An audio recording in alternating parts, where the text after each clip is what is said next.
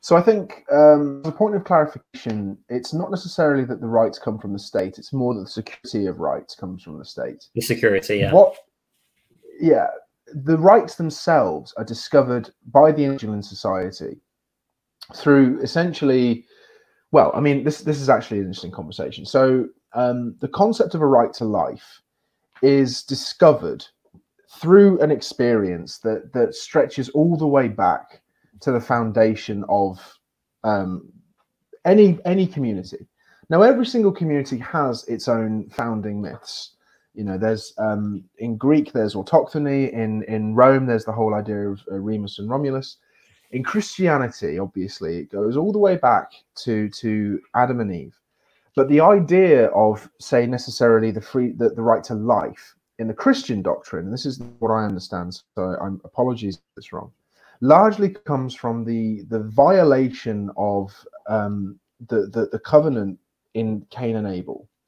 Now, when you know, when is it Cain that kills Abel? I can never remember which way around it is. I can't remember either. Whoever kills who, it's a violation. It's felt to be a violation, and it's reinforced through Christian doctrine all the way. So when you have the scientific revolution that essentially takes away the Christian reason for it, it's not necessarily that the right is, you know, deduced from just complete abstract thinking. It's rather that the history of Christendom in the West influences our very capacity of thinking about rights. So when people claim that the right to life is an essential right, personally, I think that's because of the history of Christianity in the West. You can't do without it. And that was always going to be the case. So my answer in terms of, you know, the decline of Christianity and its relationship to, I think the lack of an authority is certainly visible. But again, part of what Aditi talks about is this kind of erosion of authority. And it's something conservatives are very concerned about in the entirety of the 20th century, the decline of deference and the death of authority and all these things. With regards to rights inflation, so again, Roger Scruton talks about this a lot. You claim your right by virtue of being human. And that's, you know, that's all very well and good, human rights and all the rest. But if you can claim any right as a human right, who is there to tell you that you can't? Now, that's, you know, that's kind of a dangerous ground to tread on, because on the one hand, you've got acceptable rights and rights that are recognizable as universal, and that's what the basis of rights ought to be. The problem is that there are then particular rights that are claimed by unique societies that emerge only out of cultural circumstances, that are then claimed to be human. Take the instance of, for instance, the human right to abortion. The idea of a human right to abortion is absurd, because it can only ever be women that have an abortion. It can't be all of humanity. So it's not a universalizable right. It can be a privilege, and it can by all means be a privilege that has grown up in a cultural institution. But you have to recognize that it's a culturally rooted privilege. It's not a right.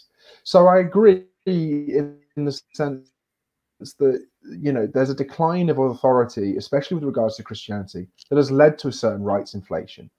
That isn't inherently a problem, provided there's an authority that can replace God. And that's essentially what Nietzsche was talking about at the end of the 19th century. God is dead. We need something to replace him. And I'm not going to go into Nietzschean philosophy here, but essentially we didn't. I love Nietzschean philosophy. Well, I think a lot of people do, because he's a very interesting thinker.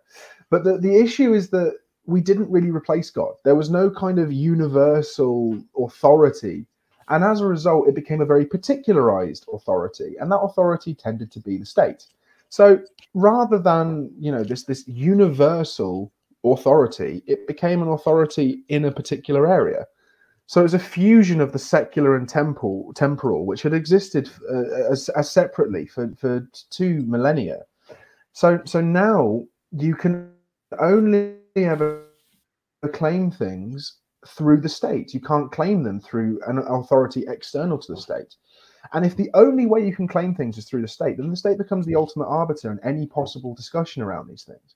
And if the state is the only possible arbiter, then the state is the only one that can tell the state if it's right or wrong. And of course, the state is always going to say that the state is right. So you end up in this circumstance where, through our very desire to push the state away, we actually end up bringing it closer. And if you can't live in a way without an authority in your life that is, there to control you, apart from yourself, then you're not really living. You're just kind of doing what you're told. And this is ironic, the slave mentality that Nietzsche was so terrified of.